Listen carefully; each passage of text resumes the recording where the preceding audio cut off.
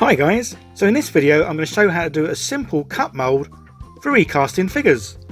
So I'm using this Mega Construct figure that I brought from Amazon. So these figures are pretty cool as they're easy to pose. So I actually shot this video about a month before I made this channel. So there are a few things I do here, I do a little bit differently now. So I've now got my original figure and a figure that I made and custom painted. So now I'll show you what I did to make my own figures. So I start by working out how I want to pose him.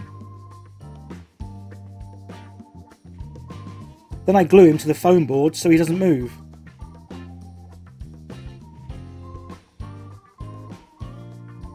I'm doing a simple one-part mould using the plastic cup to surround the figure.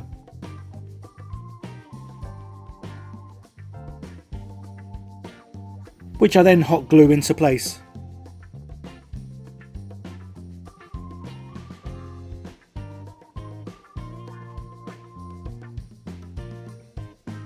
I'm using a two-part silicone mould which I have used before. This I bought off Amazon and is very easy to use as you mix up equal parts. I will leave some links in the description of where you can get all the items that I've used.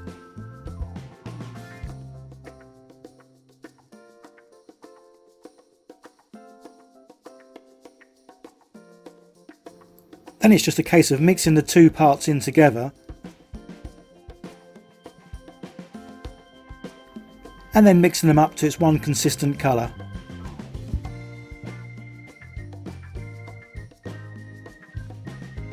Then it's just a case of pouring it onto my figure so it's completely covered.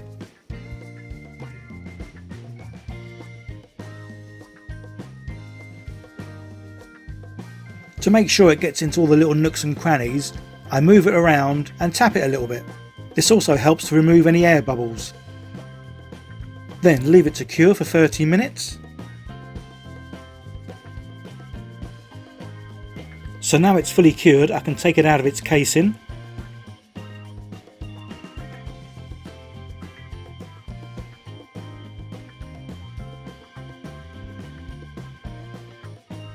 So now we have to cut the mould to get our original figure out. And that's why this is called a cut mould. So the best way to cut the mould is to do a zigzag pattern. This way when we put the two halves together, they have something to align to, and this makes for a better connection.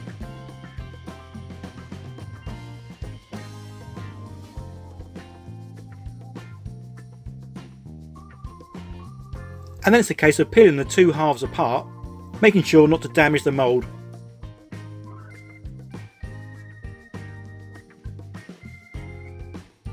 Depending on how intricate the figure is, this can take a bit of time. But you definitely don't want to rush this bit, and you don't want to pull away or break any of the mould.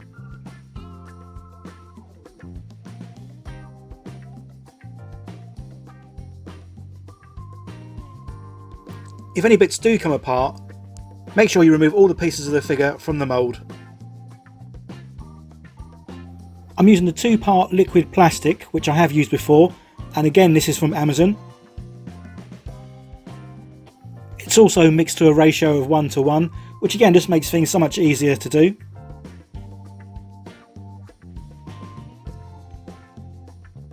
It gets a good stir just to mix it all together.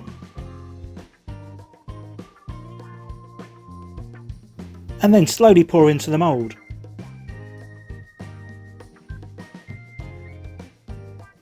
Every now and then I'll give it a little tap and a shake, just to try and help the mixture get to all the ends of the piece. I also want all the air bubbles to come up to the top.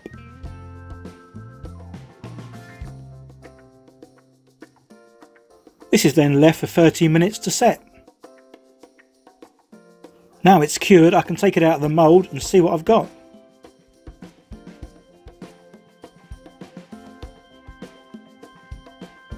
So unfortunately his arms didn't come out, so it's probably due to air pockets. But other than his arms not coming out, he looks pretty good. So I'm going to try again to see if I can do it any better.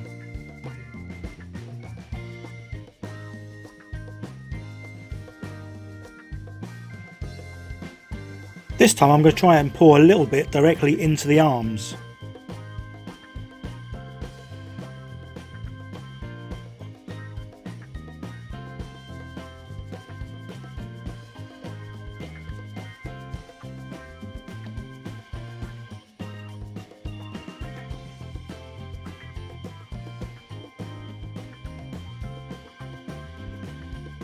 So this time it's a little bit better. He's got a bit more of an arm, but he's still missing it from below the elbow. So let's try one more time.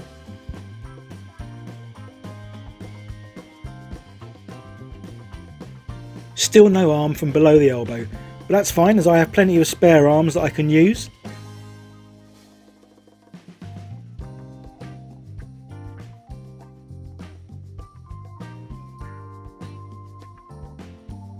So I've got several figures now, so I'm going to see which one's the best, and that's the one I'm going to work on.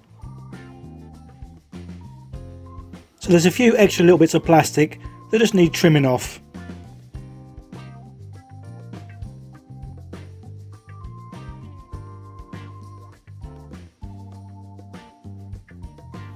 So I'm going to drill out the upper part of the arm so I can attach a lower part of an arm.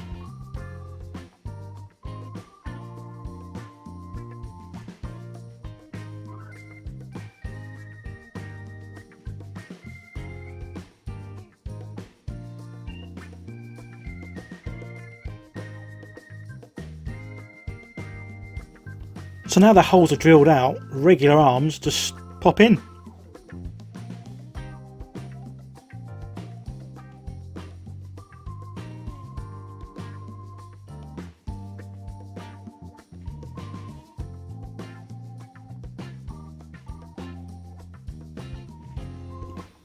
Now to add his claw.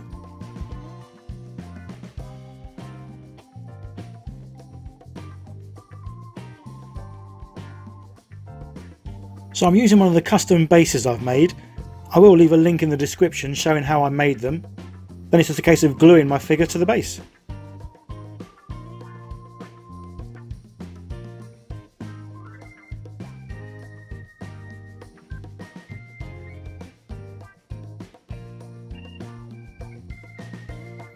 As there's a bit of a gap around his feet, I'm just going to add in some extra little stones.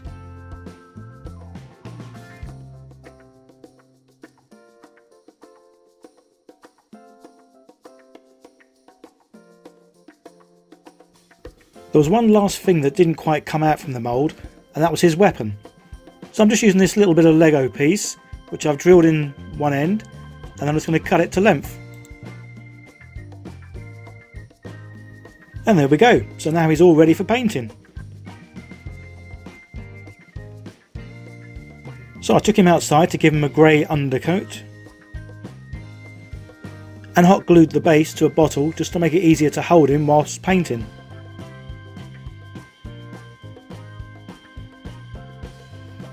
So I start by getting a base colour on. So silver for all his armour.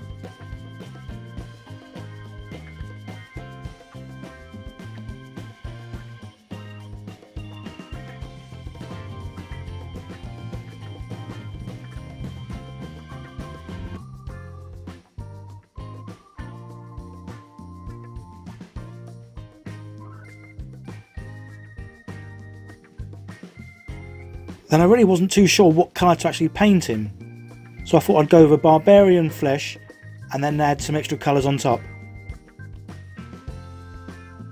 So at this stage you don't have to be too neat, it's just a case of getting all the colours on, and then later on we use a smaller, finer brush to do all the small detail work.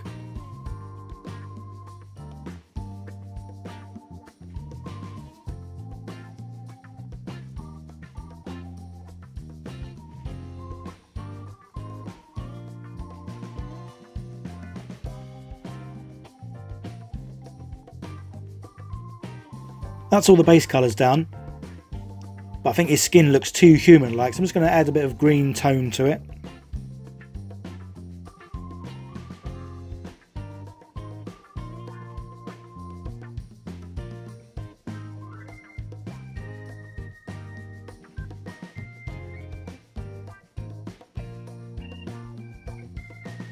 I'm now going to use a flesh wash on his skin just to darken some areas.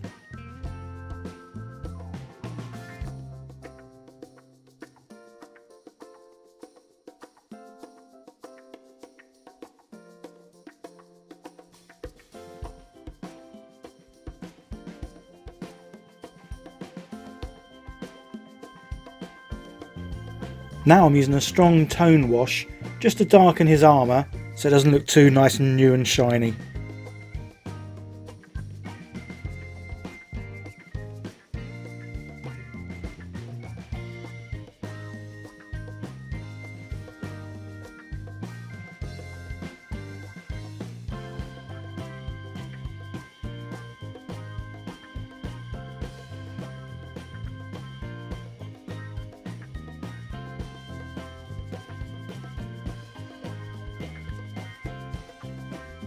I'm dry brushing the stones just to give them some texture.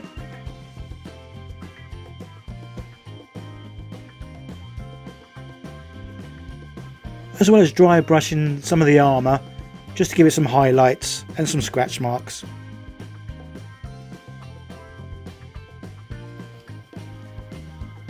I'm adding little tufts of grass just to make it look a bit more realistic.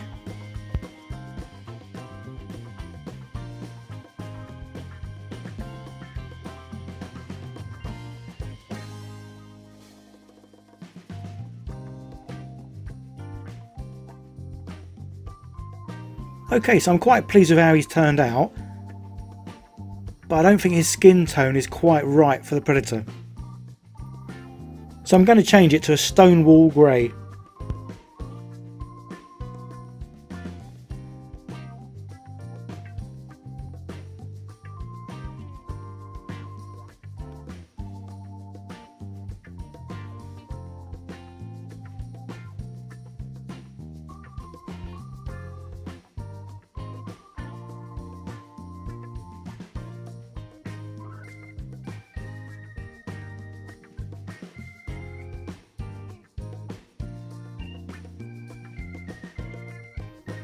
Yeah, so I'm much happier with this colour, seems a bit more alien looking now.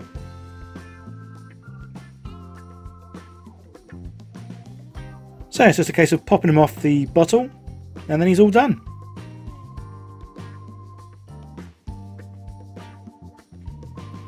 And there he is, one finished alien predator.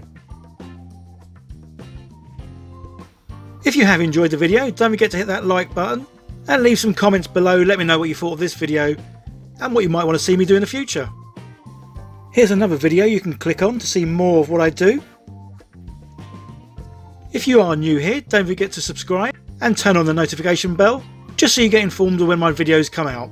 If you are able, guys, it'd be great if you could share this on Twitter, your Facebook page or Facebook group, Discord and Reddit. That'd be awesome. Okay guys, that's it. Bye for now.